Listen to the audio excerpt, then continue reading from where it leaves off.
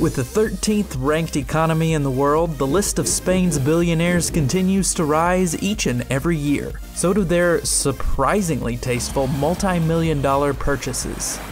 If we're talking about Spain's wealthiest people, then obviously we have to talk about the Ortega family.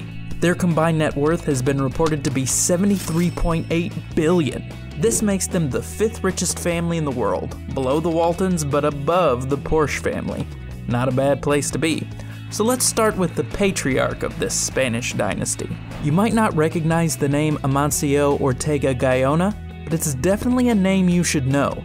The founder of the Inditex fashion group and the Zara clothing line is the richest man in Spain. As of October 2021, Amancio has a net worth of $78.9 billion.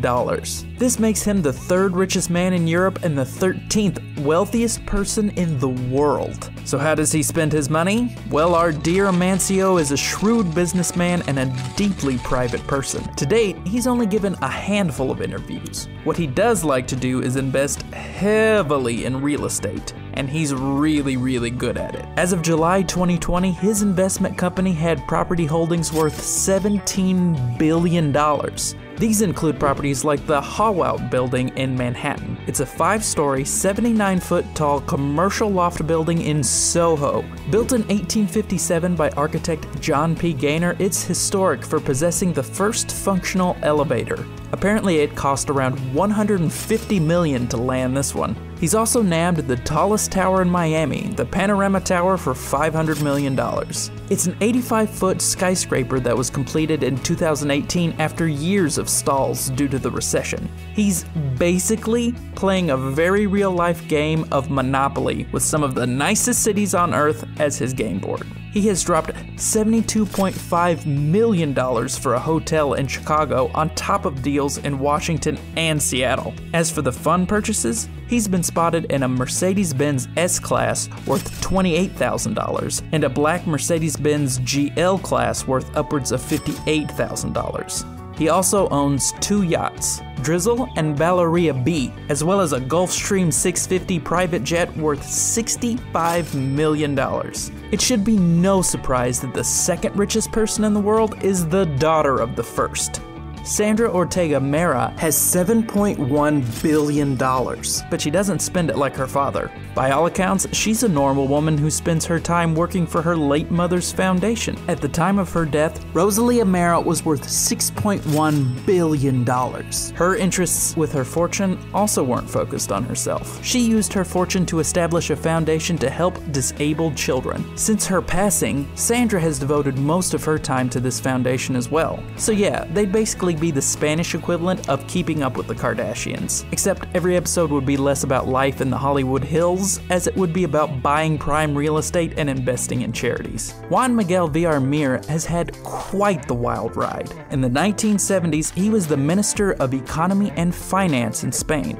In the 80s, he fell into financial difficulties and sought bankruptcy. Now today, he's worth $2.7 billion. He's worked in government, served as CEO for a large-scale construction company, and served as a board member for a large multinational. This guy has been to the top, then to the bottom, and then to the top again. So when your financial history has been a literal roller coaster, it's probably time to buy some of the nicest yachts money can buy. He bought Blue Eyes, a 60-meter-long ship capable of carrying 26 people. He had to drop $30 million to get his name on this beauty. Aside from that, he really doesn't throw his money around for the world to see. Of course, when you've spent $30 mil on one of the finest ships money can buy, what more do you need to show off? Isaac Andick is the founder and the largest shareholder in the clothing company Mango. He's worth $1.7 billion. He got his start when he immigrated from Turkey to Barcelona in 1969. He and his brother began selling handmade t-shirts and clogs. From that tiny little business, he created the largest clothing retailer in the world. So with a success story like that, obviously he had to start dropping money like a boss. This starts with his private home in Barcelona. It's a huge modern home with a pool that looks like the size of a runway. It has deep hedges that push out against the cramped homes all around him. That sheer amount of space in such a tight neighborhood is quite the flex. I don't know exactly how much he paid for the place, but estates like this in Barcelona can run into the tens of millions. That definitely seems like the kind of money he'd want to spend on a house, because our man Isaac is also a big luxury yacht fan. He is the owner of the Nirvana Formentera. This enormous yacht is 53 meters in length, can reach 12 knots, and can hold 10 guests and 9 crew.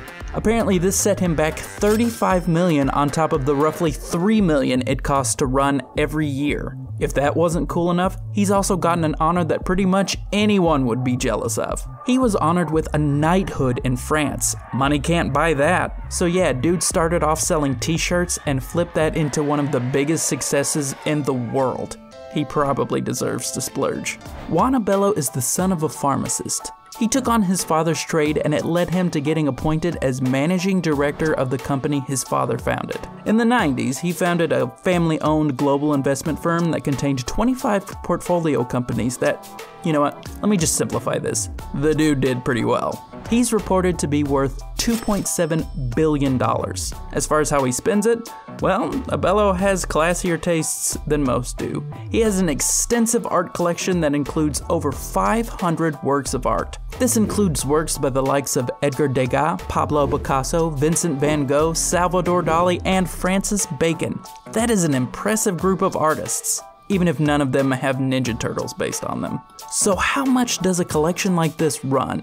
Well, a Van Gogh can go for tens of millions to hundreds of millions, a Degas can go for tens of thousands, a Dali can go for up to tens of millions, a Picasso can go for hundreds of millions. So take all of these pieces and then factor in that he owns over 500 pieces. While many of those pieces are likely considerably cheaper, it's likely not an exaggeration to think this collection is in the billions. If you want to know what a real boss looks like, look no further than Alicia Kolowitz. She has amassed a fortune of $2.6 billion by being a shrewd businesswoman. Her father built what was once known as the biggest construction company in Spain. When Alicia and her sister inherited the company in 1968, most people probably thought it would be wise to stick with it. Surprisingly, in '97, she sold her stakes to her sister for $800 million. Afterwards, she invested everything in Omega Capital, which she controlled. This proved to be wise, as her father's company dropped from 1st to 5th, and Omega proved to be a great success. How she spends her money is how she makes her money.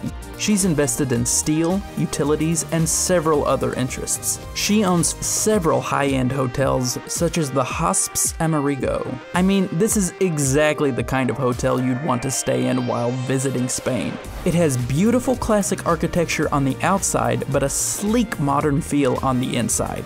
It features a rooftop spa and pool, several high-class dining options, and one of the best views in the entire world. A lot of people become rich, but not nearly as many people stay rich. If you do find yourself with Scrooge McDuck levels of cash, do yourself a favor and get your money to make more money. Florentino Perez is well known for being the president of the Real Madrid Football Club. That's only half of it though, because he also runs the largest construction company in Spain. Due to this, he has amassed $1.8 billion. So of course, he's bought some ridiculous things. Let's start with this house. If you look at it, wait, I'm pretty sure that is the image of a giant hospital.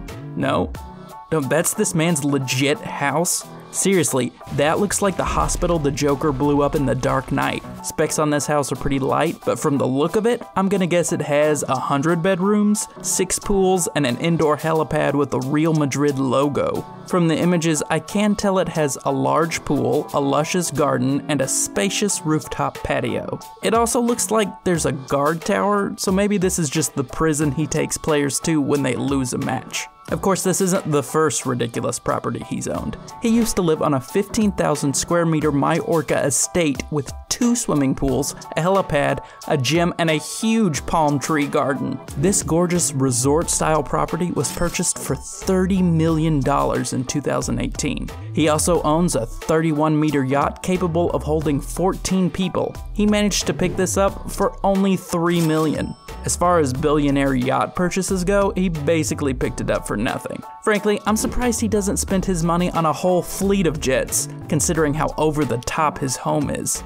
The most expensive yacht, the History Supreme, is actually worth $4.8 billion. So in a way, all of these guys are kinda thrifty, by billionaire standards,